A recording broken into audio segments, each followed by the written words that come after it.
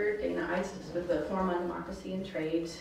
For those of you I may not have seen before, I think there will be one or two people in the room I've not met.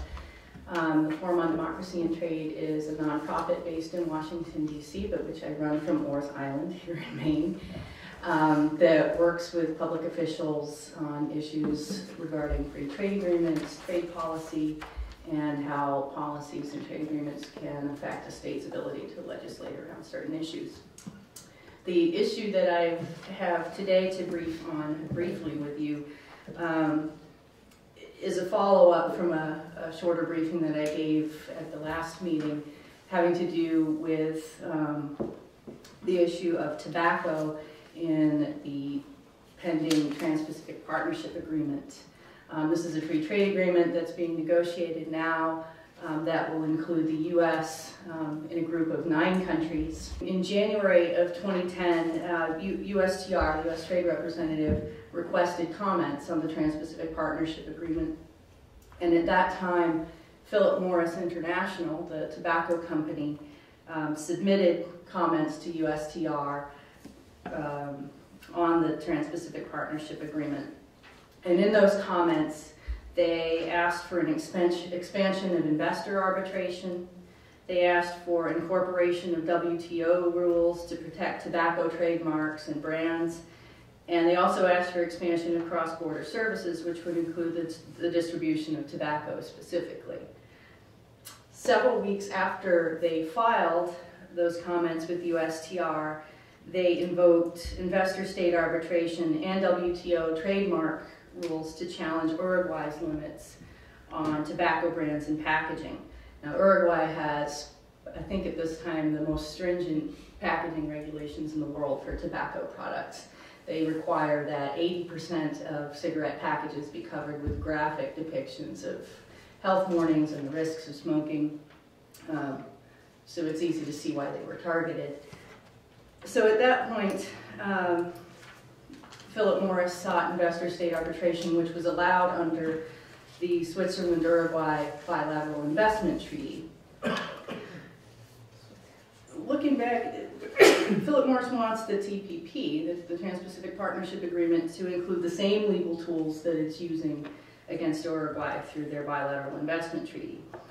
And they also have publicly and candidly admitted that they're going after tobacco regulations in Australia and Singapore next. And Australia and Singapore are both members of the pending Trans-Pacific Partnership Agreement.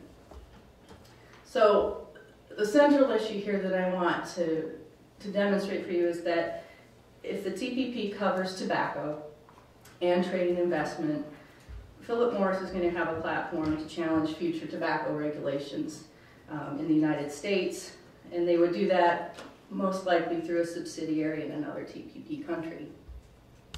As a side note, you may have, there's been a lot in the news recently about tobacco regulations, but Congress recently delegated authority to the Food and Drug Administration here in the U.S. for to regulate tobacco. And this delegation is very similar to the authority that Phillip Morris is targeting in Singapore right now. So there are 2 recent pending U.S. actions that make all of what I've just told you even more interesting and a little more urgent. And that is that just last week, the FDA announced that they have come to a decision to require new, larger, and more graphic warning labels on cigarettes sold in the U.S. Just to describe it to you, cigarette packages as of October of 2012 will need to have 50% of the front of the package covered in warning labels and graphic depictions of what cigarettes can do to you. So the upper 50% of the package will have these images and warnings on them, leaving only the bottom 50% for branding, which I'm sure will be an issue for the tobacco companies. The second item of interest has to do with the World Health Organization's Framework Convention on Tobacco Control. The Framework Convention is the first global health treaty. It's been around since 2003, and it's been ratified by 171 nations. The treaty sets global standards for its parties to impose tighter controls on tobacco ingredients, packaging, and marketing, among other regulations. George W. Bush signed the treaty back in 2003, but he did not send it to the Senate. It requires 2/3 majority vote in order to ratify it. So at the same time last week that the FDA was announcing its new, more stringent regulations for tobacco packaging, a White House spokesperson reported that President Obama hopes to submit to the Senate this framework convention issue next year. So Phillip Morris is really hoping to turn the framework convention's regulatory floors into ceilings. They pay very close attention when a member country exceeds the convention standards for regulating cigarette branding and packaging. With these new FDA standards in place, we now exceed the framework convention's standards for displaying warning labels on packaging. Framework convention only says that we need to have 30% of the package covered with these warnings. We're going for 50%. So at this point, the threat really grows that Phillip Morris, or other tobacco companies for that matter, would target domestic regulations through investor-state arbitration, probably brought through one of its foreign subsidiaries. So the forum strategy, in looking at all of this, we've had Robert Stumberg, for most of you, who works at the Harrison Institute, Public Law at Georgetown University. He contracts with the forum.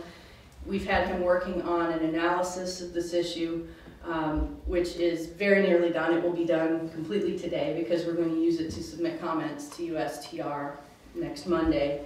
And he's really looked at the issue very broadly, using it as a case study to show how one trade agreement can create a web of rules on investment, intellectual property, and services.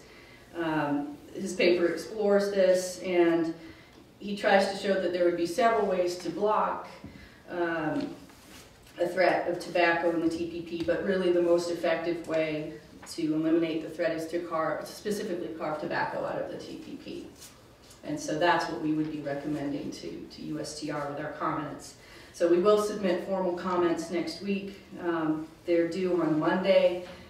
USTR had expanded the period for comments on the TPP because they included Malaysia very recently, so they opened it up for comments again. So Monday the 22nd, we'll get those in. We will include Bob's paper in the comments. State letters, we've been talking with several states, including Curtis. I've sent him a sample letter to consider as a template. If you choose, states could also submit comments. The deadline for official comment, as I said, is Monday the 22nd. We will be making contact with Department of Health and Human Services Secretary Kathleen Sebelius, as well as some FDA folks who are involved in tobacco regulation. They've been working very closely on these new regulations that are coming out, and of course USTR. So this is the short-term plan. If we don't see momentum or any change or engagement on the part of USTR or others to carve this out of the TPP, I propose that we organize a high-profile event, probably in Boston, which is the home of tobacco-free kids. We have some other health NGOs that would most likely be interested to come in on this with us. It would be an event where we brought together the regional Trade Policy Oversight Commission folks, partner organizations, really any interested party who would want to participate. A briefing titled State Leadership in Tobacco Control and the TPP. So if you want to look at this issue from really the state's perspective and how states regulate tobacco and how that might come back at them should this occur, he's managed to capture that in 2 pages very eloquently. I want to make has to do with the upcoming NCSL meeting. The forum very recently was put on the agenda at NCSL, which is being held in Phoenix. I think it's December 8th through the 10th. But they've given us the floor at the Labor and Economic Development meeting. And Bob Stumberg will be there, I will be there, and Bob is going to give an overview of trade policy issues that are important to states, but then he's going to really hunker down and talk about GATS, the General Agreement on Trade and Services. And he's promised me he's going to weave tobacco into that conversation. There's a line from Robert Frost that says, before I build a wall, I want to know what I was walling in or walling out. And maybe in this last article, the United States is not the only place that produces tobacco. What is the largest tobacco growing country in the world? I know that the largest tobacco company in the world is in China. And Phillip Morris is number 2. Wall Street Journal, The Economist, where they had China was just the giant of this thing, and so I don't smoke anymore. Just wondering if we do something here, what the pushback is on nothing happens in isolation. If we push back on this, as we probably should, what are some of the ramifications from those countries that want to have access to this 300 million people that smoke a little bit? Is there any other larger issue in terms of trade? I'm going to focus on tobacco, which I think is a good idea, but you have these trades with China, and that's right. a big piece of it. Well, carving it out of the TPP won't put a halt to trade. It will simply mean that these companies won't be trading tariff-free, which would be the eventual goal. I mean, this is a case study for the forum to really look at just tobacco and how it ties into other agreements. I mean, if you're part of a free trade agreement, can it link into bilateral investment treaties? Can you draw a law from GATS as well? I mean, I think what Bob is finding is that there are so many agreements and treaties existing right now that everything kind of meshes, and if a company doesn't find a law that works for them and gets them, the end result that they're looking for, they can just go to another agreement and borrow it from there. So that's kind of what we're looking at here with tobacco, but the same thing could be applied to any other industry, really. I mean, you could look at LNG services, you could look at, I don't know, just think of just about anything. So, carving it out of the TPP simply means that we're saying that tobacco is off the table for investment arbitration under this particular agreement.